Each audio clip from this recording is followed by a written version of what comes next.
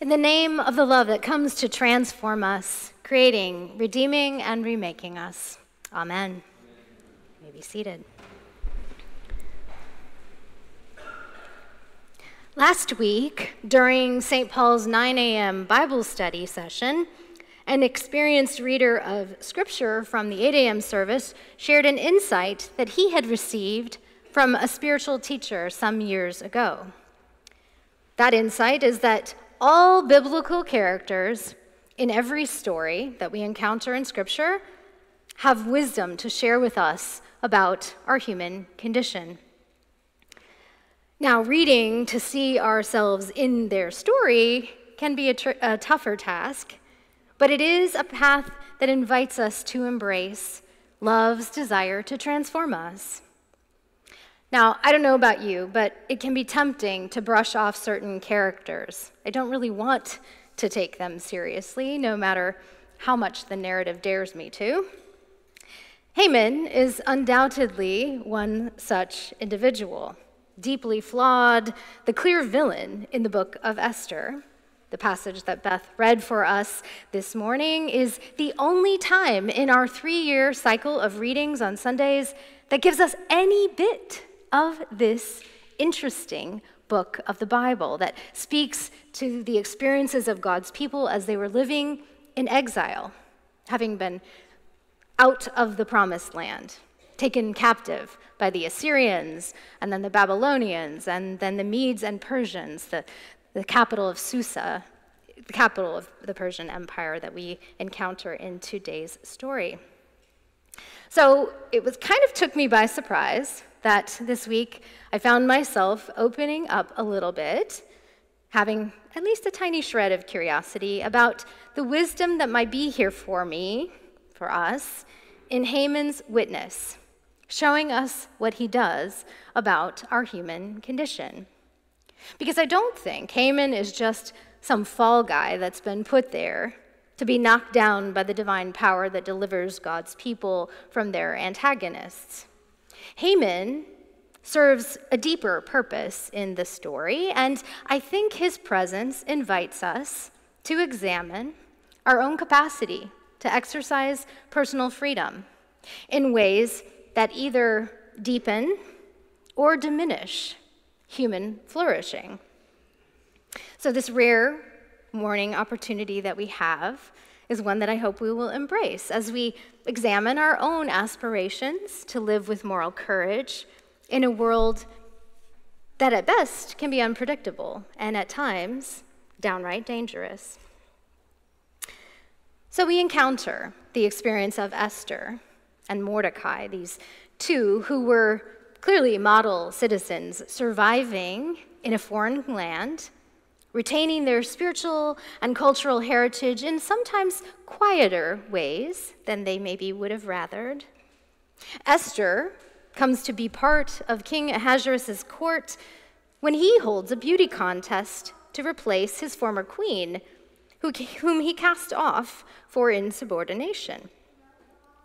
Now, Esther keeps her heritage hidden. We don't hear this part of the story, but I'm giving you a little backdrop so that we can kind of dig into this a bit more, enjoying the substance of the story. So Esther's kind of quiet about her Jewish identity, but Uncle Mordecai makes no secret. He is there serving as an advisor to the king, and he has his own values and convictions. And one is that he's not going to bow down before any human being, not Haman the Agagite, a rising star in the Persian court, or any other person, because it's not a matter of pride, it's a matter of idolatry. You shall have no other God before me. And bending the knee was a symbol of bowing to that person, to the divine. And so while Mordecai isn't buying in, isn't embracing what the king has laid forth as Haman's exemplary leadership above royal officials, Mordecai is there, true to his internal compass. Haman has his own orientation in the story too, and instead of using this leadership entrusted to him to celebrate the gifts and the strengths of his fellow colleagues, he chooses to wield personal power to bring others to their knees, literally. And I think it's important for us to recall that we human beings, when we succumb to our fears, our anxieties, our insecurities, this kind of behavior isn't far from any of us. Fear, after all, leads us to pledge our allegiance to competition and violence as suitable pathways to security in a world with scarce resources. Fear threatens our trust. We don't really know if there's going to be enough for all of us to flourish together. Fear presses us to take up those anxious patterns of control that so easily lead to abuse of our agency and power. We might not find ourselves at the top of the heap like Haman. If any of you know Yertle the Turtle, that Dr. Seuss story, I kind of picture Haman, right? He's at the top of the pile and is just about to slide off into that pond of Salamasand. And even if we're not in that kind of position of precarity, we still are faced with similar choices. Choices Haman ultimately did not embrace to cultivate trust in ourselves and in the gifts we bring to the table, and trust with one another as we look to deepen the flourishing in human community. This week, I had an invitation to work on building this kind of trust with clergy in our diocese who gathered at Bishop's Ranch for our annual conference with a bishop. The facilitator of the strategic listening sessions that have been taking place all around our diocese, most recently in Foster City at St. Ambrose, this particular facilitator joined us for this time together with Bishop Austin, his first conference with us in his new role as our diocesan bishop. And as we dug into the conversation in our first session that initial night, Dr. Nancy Weens, the facilitator, invited us to think a little bit about our own habits of either building and deepening trust or choosing to behave in ways that erode trust. Two of the habits that she described show up in Haman's choices. And he doesn't, as far as I can see, choose to turn toward trust through his actions. He falls prey to what Dr. Weens called enemy image. Now, I know in church we often talk about the imago Dei, the image and spark of the divine that is entrusted into each and every one of us, and we try to turn toward that and see that and appreciate that and nurture that in the littlest among us to the most wise among us. That's part of our call as people who believe that God dwells in us, right? But there's often times where we also slip in to this habit of losing touch with that divine image, or at least the lens of viewing one another in that light. And our culture is pretty good at stirring up our suspicions and causing us to look through a lens that might see the other as enemy. When we do this, we turn away from God's life that exists within and among us, and we can easily project onto that other individual undesirable traits that make it easy to scapegoat him or her, placing all our fear and loathing outside ourselves. Somebody else's life and choices and behaviors become a threat to my existence and well-being, and you bet I'm going to do everything I can to neutralize that threat, even when it causes me to justify solutions that are downright diabolical. Yes, the clergy were exploring some histories and stories and experiences where there was some hurt in our life together in the body of Christ. And there's clearly some of that pain that's operative in the book of Esther. Whenever we cultivate that lack of trust, that suspicion of our enemy, we pull the plug on the potential for true community. We cut ourselves off from the goodness that flows in this life that God generously shares with us and with all creation. Kind of makes me think of that hyperbolic phrase that I know we sometimes jokingly say with maybe an Al Pacino-like accent, "You're dead to me." I mean, it's funny, but also it kind of does point to this deeper wish to witness that person's demise, right? I mean, maybe I'm not going to personally lay a hand on them, but I wouldn't mind seeing them get their just desserts. That orientation isn't just harmful to the one that I am othering. It actually allows the poison of jealousy and anger and resentment to take up residence in my soul. I think that's what Haman was struggling with, because Mordecai's refusal to bend the knee really does kick off this diabolical revenge.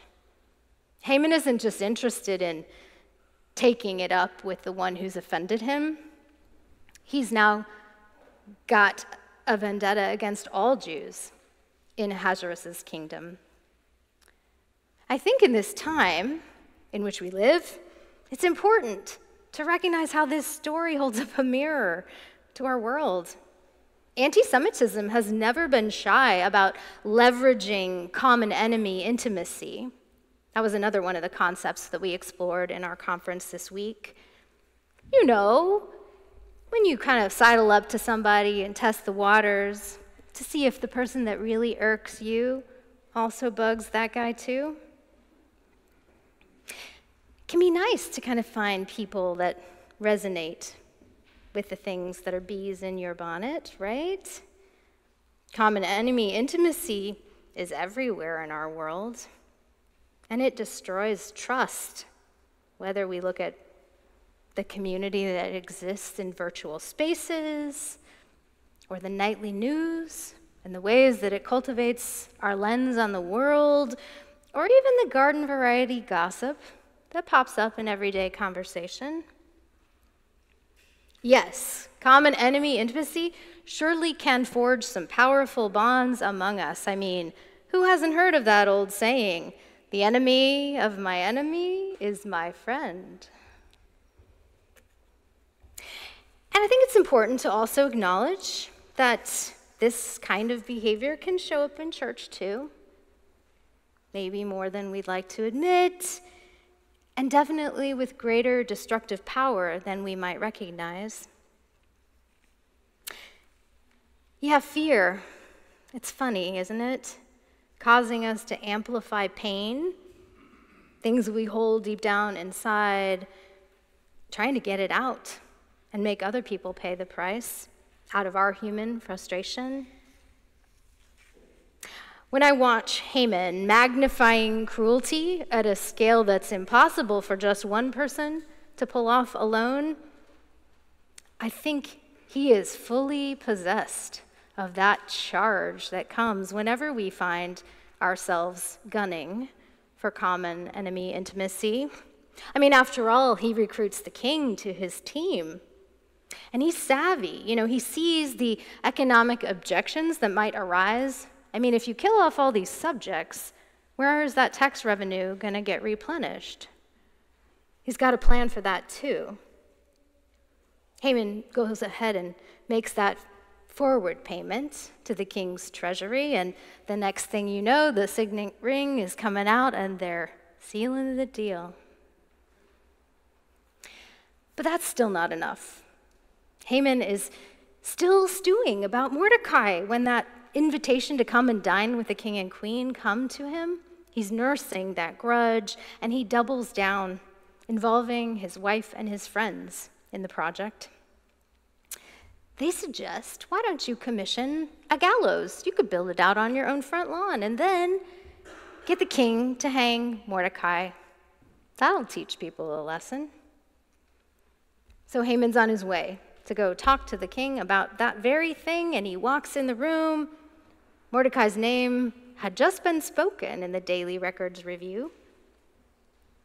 An advisor who had thwarted an assassination plot against the king, but never really got recognized for his loyalty. The very man Haman wants hanged is about to be commended. And Haman doesn't catch on to the king's question. He thinks, well, who could the king want to honor more than me? So when the king asks, how would you recognize and promote someone that you're pleased with? The king says, I like your idea, Haman. Go ahead, carry it out. Mordecai's the guy. Take him out in the public square and proclaim his name, put a royal robe on him, ride him around on my horse. Let people know this is a loyal subject to the king.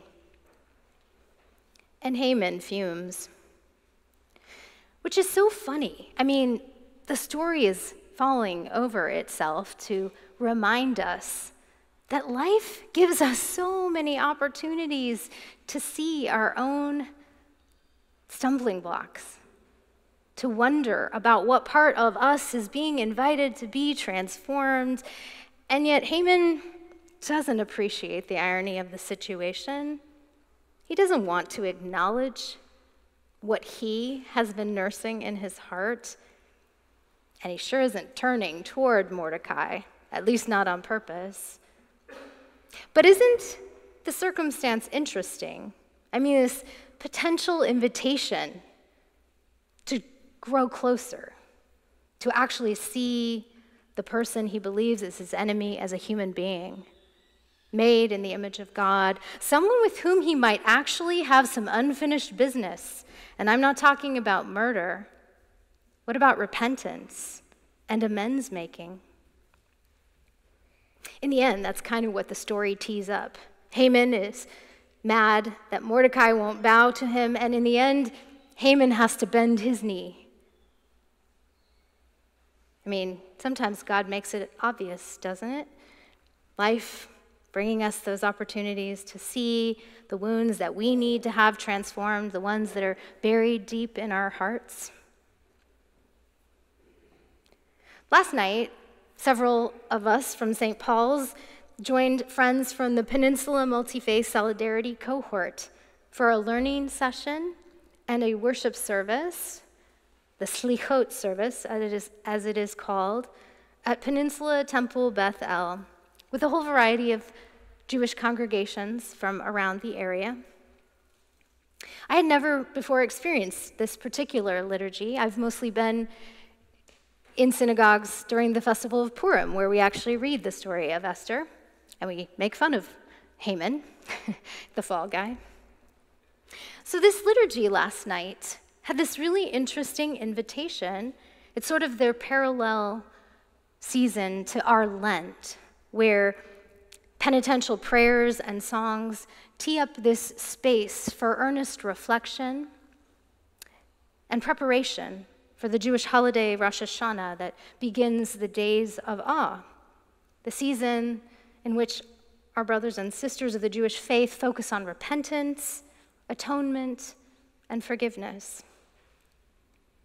Those themes that I believe are staring us right in the face in this story of Haman. And sitting there last night in sacred space, listening to the sounds of the shofar, that funny ram's horn that they blow in. There were different rhythms, different lengths.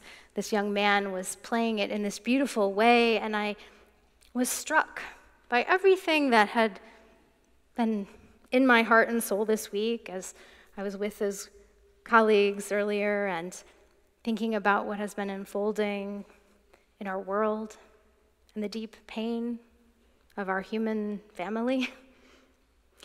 And I relished the message of the cantor's prayer as she sang out in Hebrew. But the words were, "May God, who separates year from year, bless us with power to distinguish holy from profane, truth from falsehood, the pursuit of love from that of selfishness." I heard it as a prayer of trust inviting the Holy Spirit to awaken our hearts to the wisdom that is hidden in plain sight everywhere around us, in these sacred stories and in these holy traditions that invite us to be transformed as people who are being broken open by love. As we go into this week, carrying all those that we pray for, all those who are in our hearts, knowing their struggles and their pains, and the deep need of our world to be transformed, may we too make space for love to redeem and remake us, now and in all the days to come. Amen.